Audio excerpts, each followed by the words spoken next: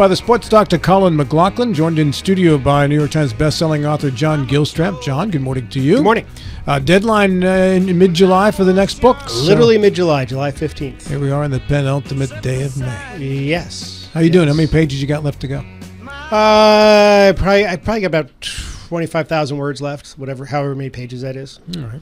Mr. Harvey, good morning to you. Good morning. Good morning. Thank you so much for being here. We very much appreciate it. I didn't get that. Why is he more important than me? Why does he get a big appreciation? Because he can arrest me and you can't. He can't arrest. Do you have arrest power? He has arresting authority. We sure do have. We have a teeny tiny. Oh, you have to be in the courthouse, right? Yes. Yeah. Okay. Something very small. Technical. I don't want to arrest people.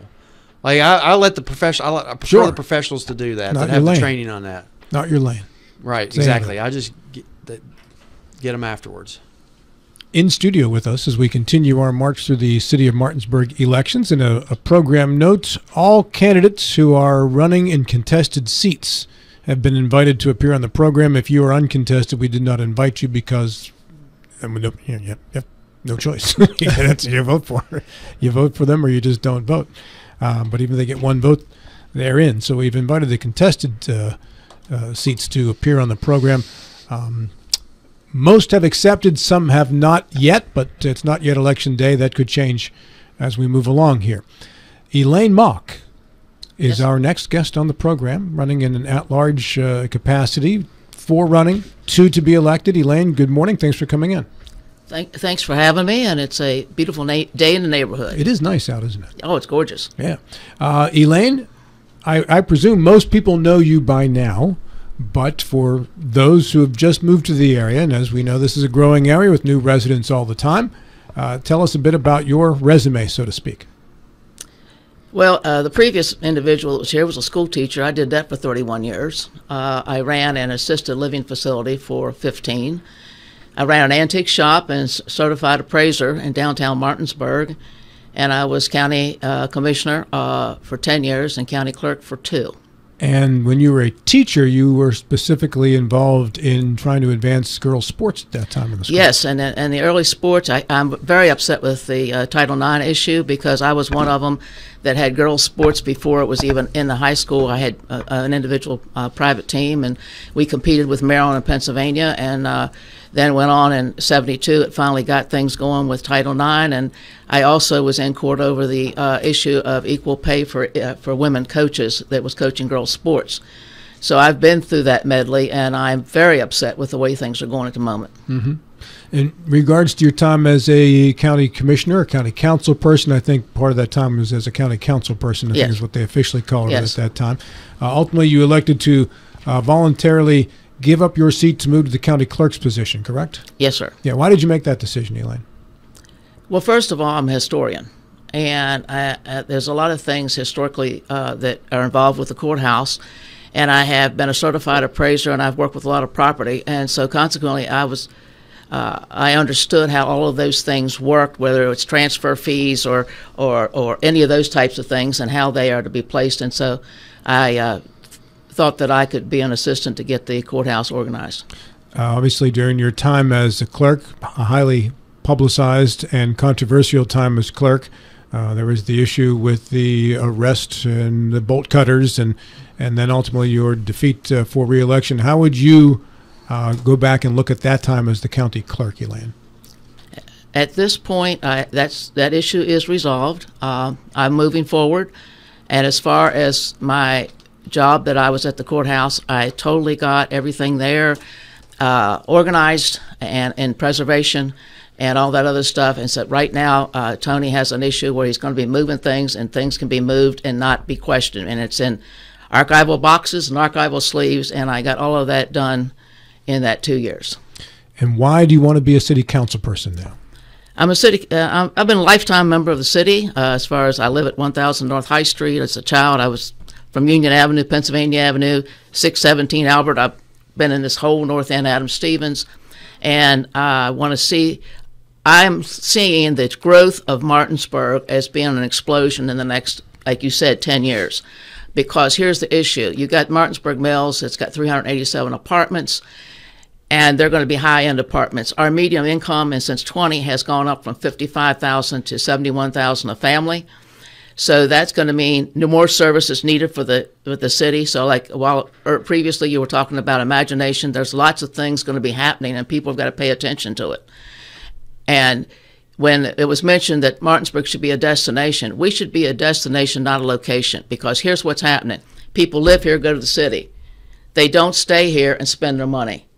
We need people to pay attention to what we have and spend money from the city to work with developing the historical arts and music area as a destination, a big destination area. And so with the Roundhouse, a lot of things that were being discussed previously, I have a dream that when you come down Martin Street on a right parking lot, if you take that parking lot, go straight over, you go to Martin Street. When you go over, you want to be a 4-level parking garage that you can go into, and then you can go out on the other side to go to Center Street, because Martin Street goes right through there. Mm-hmm. And then you put a 4-story hotel on top. Our biggest issue right now in downtown Martinsburg is we don't have a hotel. Right. And if we're going to have conferences, we have to have places for people to stay of over 220. And the reason I was in the this county council, and I was trying to get the conferences to be here. I couldn't get them to be here because as a total, we didn't have enough to do that. For rooms, and so consequently that's a major issue. If you want to be a destination, you have to have the facilities to handle it, and this is not something that we have at this current. And I said we're very fortunate. I mean, we've got the Adam Stevens House, the Raymer Center, we've got By George, we've got the Roundhouse. The Roundhouse is a national landmark 2 times, not just for the fact of the trains and the B&O and Stonewall Jackson in the 1877. But the construction. An architectural engineer it is a dream to go in there and look how those buildings are designed. And so, yes, we got plans on the books for where the burnout Roundhouse is to be a theater and around out there that we can do on outside, an amphitheater. We've got that stuff. We've got lots of plans, but we don't have the funding. And so naturally, we're in the process of. We got lots of applications in for different federal grants and things of that nature. And, of course, locally here we've been very blessed by the foundation, the Eastern Panhandle Foundation that's helped support us, and different organizations because we're doing repairs. As we do repairs, we're trying to get matching money so that we can match these grants. When you said, did you mean the Eastern West Virginia Community Foundation? Yes. Okay. Yeah, right. And so we need repairs and things of that nature. And so we've been real supportive of that. They've been real supportive for us. So there's lots of things going on in this community. And affordable housing, my goodness, we're out of the neighborhood. We've gone from 255,000 in 20 to 285,000 now currently. So prices of housing is just going crazy. Yeah. But on the downside, Martinsburg has a 24% poverty level. So we can't price ourselves out of the neighborhood. So the city... We got all these services, and one of the things I've looked at is the 1% sales tax. We could put a fund aside to try to keep the seniors in their houses. So if seniors living on Social Security, if they're getting $1,500 a year to pay taxes on a house, my goodness, the taxes might be more than $1,500 a year. So we got to look at some of these things to keep these people in their location because you're only as good as your cross population, and that we've got a lot of great seniors that's in this area that have done a lot of things for this community, and we don't need to forget them. And we have senior facilities and things of that nature. We have great senior care over on High Street, the senior center, and all these things. But it's stuff that we need to look at. And he was talking about sidewalks. We got major issues with sidewalks. Out here on Woodbury Avenue, you got a pool. There's no sidewalks on the other side of that street from Woodbury Avenue back. Here's kids and stuff walking. And that street is busy. That street is busy. And in individual streets, there's a lot of individual streets that don't have sidewalks. And we're not talking about just repairing the ones in downtown. We're talking safety issues. The other major safety issue on sidewalks is out there by the hospital. And the problem there is one side of the street's city, the other side of the street's county. Right. How do you do that? And when I was in the council, we tried to work with Mark Baldwin. We would try to get a grant and all this other stuff, and we couldn't get everybody to agree on what we needed to do there. You mean the city and the county councils at the time? We were talking about doing some of that stuff and the complications, but I don't think it should be that complicated.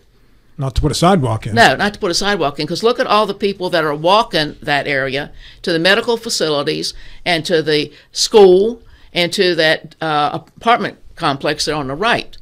I mean, there's tons of people. I've not traveled that road and not had somebody walking on the side, stepping in the gutters, trying to stand up. Sure. So there's all kinds of issues that we need to put on the table to see, okay, these are the issues. This is the cost. How can we take it apart and make it in chunks that we can handle it to start moving forward to bring this city up? Because in 10 years, with all the stuff that's going on, it'll be unbelievable. I mean, we're averaging 100 a year. 100 what? People. 100 people moving into the city per year? It's averaging like 100 people a year. Well, we get this massive complex at Martinsburg Mills, 387 apartments, minimum 387 people, but you could have two families of two or even more.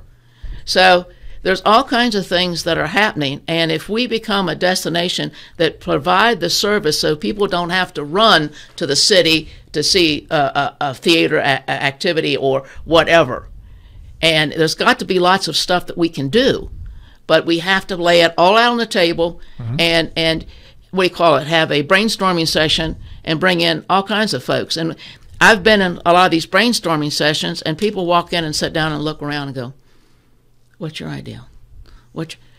We need people that have ideas. If you don't want to brainstorm and come to the table with ideas, we don't need you at those meetings. Hang on a second here, because I know Matt and John have some questions for you. John, you go first, or Matt, if you wanted to. Yeah, I'll go. Yeah, I want to switch gears. What is the most historic document in Berkeley County? The clerk's office. Is there any deeds or transfers of property from George Washington? Yes, the Harper's Ferry Arsenal. And because Berkeley and Jefferson used to be one county, that would explain why some of the historical. Because it was until 1801 that Jefferson. Yeah, 1772 was Berkeley, and 1801 was the county, and then we have a 1735, I believe, deed that's Morgan County. It's from Morgan regarding a piece of property, but it's in storage right now at the library because of some action taken many years ago because they didn't have a place to lock it up. And what are the documents? Well, the 1735 or so was it's a Morgan document. Oh, Morgan, the first settler of West Virginia. Okay. Yeah, it was a deed. And then, of course, there's lots of things. I mean, I've got I haven't picked that plate up for 2 years now. Well, Elaine, I don't want to go too far down this road because this is a city council candidate interview and not a historian interview. I'm sorry. But we can do this at another time, regardless of the outcome of the election. I'm sorry. Yeah, I don't want to cheat Elaine out of her time. Not that cheat's the right word, but I don't want to take away time for your re-election campaign. Go ahead, John. Yeah, I am new to the area. I've only been here about 2 years, so I didn't know who you were. So I was doing some show prep last night, and so obviously, I think you could know where I'm going with this. Clearly, you've got a lot of passion for the job, and you've got a knowledge of things that are going on. But ultimately, issues of character and past stuff has to be addressed. And in the research that I was doing, actually, in Googling you, the first things that you waded through in 1976, there was you were involved with an issue with missing funds as a city hall clerk in 2002. You pled guilty to illegally removing asbestos in 2021. There was the burglary indictment that I guess that was the one that Rob was talking about with cutting locks and that sort of thing. There's a fiduciary obligation and a trust thing involved with this position. How do we address, not to relitigate the individual issues, but I know that there was with the 1976 issue that was. I don't know what you're talking about. That's not the same one. That was a Carol Heck. Mauck. Carol something Mauck. That was not That me. was not you. Then I take all of that back. I'm sorry. I mean, I'm that sorry. was- Okay. So that leaves us 2002. That was you. Yes. That was me. The asbestos and then the burglary thing. Okay. So what did come of the burglary indictment? It became a deferred sentencing, and everything's been more or less taken care of. Okay. And so is that? Do you want to address it? I mean, you got a fairly big audience right now, and the Facebook audience has asked this question, where it's coming from. So how do you get past it? You know, it was what it was, and now you want to run for public office again, and you want people to look past that to see the passion instead. How do you do that? How do you want people to do that? I have to be very careful on how to address that to not affect some folks. But here's the issue. I was finding things in the courthouse that had not been taken care of that were financial. And as the clerk, and Matt will know this, you're addressed. You're supposed to be taking care of all the documents, and you're responsible for all that stuff. And I went and I looked. That's all I did. I looked to see, and that was it. Nothing was taken. So right now, I've never taken anything from anybody. And I feel that the service that I have given to Berkeley County with the courthouse having been totally run as far as taking and putting into historical preservation,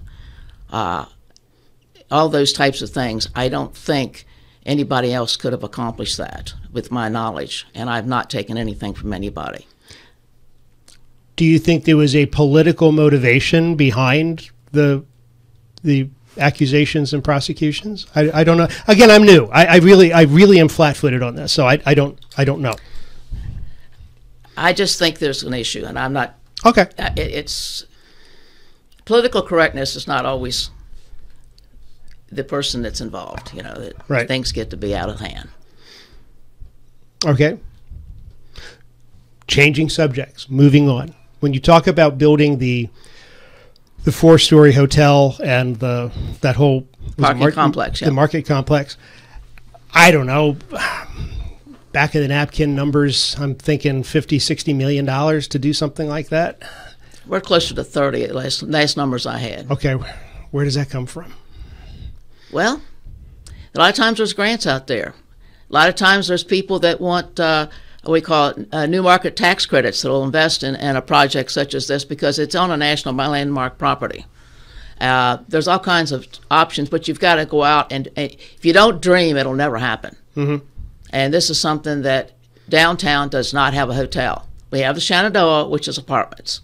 We do not have a hotel, and if we're going to go and have the historical and art and music complex with a theater, an amphitheater, a conference center as far as ability to have dinners, we've got to have a hotel, and we just don't have one.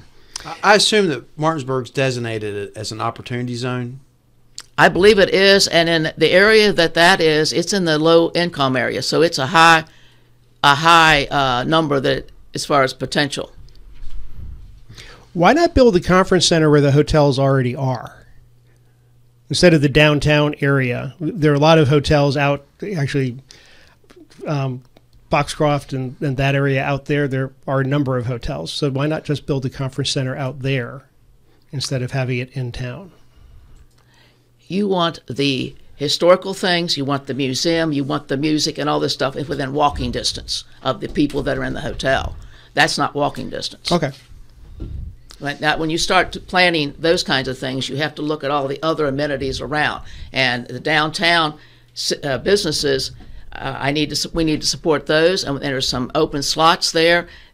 If we get all of this stuff moving in the right direction, everything's going to be thriving. Look at Frederick, the way it rolls. Things can be. All you have to do is look around. Mr. Harvey.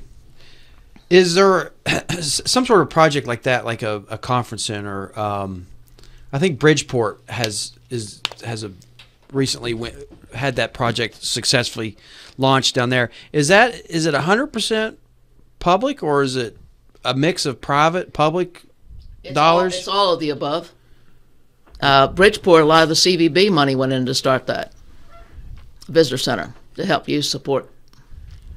And they have an advantage because they're more geographically, like they're more centered in West Virginia. Who would be the draw for a conference center in Martinsburg? We are part of the MPO. We are what's the MPO? Metropolitan Planning Organization as as the city. And we got a draw from everybody from Baltimore, Washington, within 2/3 of the population of the United States. There's a lot of options, not just Clarksburg. It's an actual Bridgeport-Clarksburg convention center that's there, because I've been there. But there's so many things in this area that we could draw from. And I'm going to tell you, with everybody moving west, we're here. Right. Elaine, we're down to our final minute or so. A couple things to clarify. Are all of your legal issues resolved? As far as I know. And there's nothing that would prevent you from running for office or serving out a term, correct? No. I made sure all of that before I put my name in a hat. Absolutely. Okay, so now take the last minute now and please address the audience. Let them know why they should vote for you for one of these at-large seats.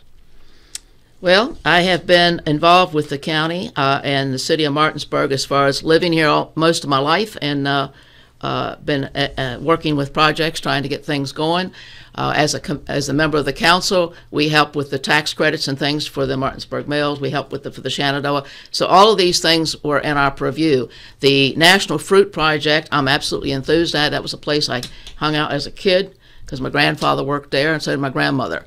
So I'm very ecstatic about it getting cleaned up. In fact, I took somebody on a tour the other day around the property showing, man, you can see it now. All the trash is down, all the weeds and trees, and they're putting up new fence. So you're not going to find anybody else with more enthusiasm or a historical background as far as knowing how things have been. And I also have great dreams and aspirations between grants and those opportunities, and to actually go after funding to get some of this stuff in place, because, as we say, Martinsburg is a destination, not a location. And right now it's a location, and we're not keeping our public here to spend money here. And with the fact that income is going from 55,000 now to 71,000, population's grown at 100, it's going to continue to be pricing the poorer folks out of business, and the seniors, it's really going to be hard on them. And I'm going to be looking for opportunities to help them out. Well, thank you. Is there the final word? Final word is I'm also for preservation, parks, and seniors. Elaine, thank you so much for coming in. Thank you. Good luck to you in the upcoming election. And at 9:31, we break.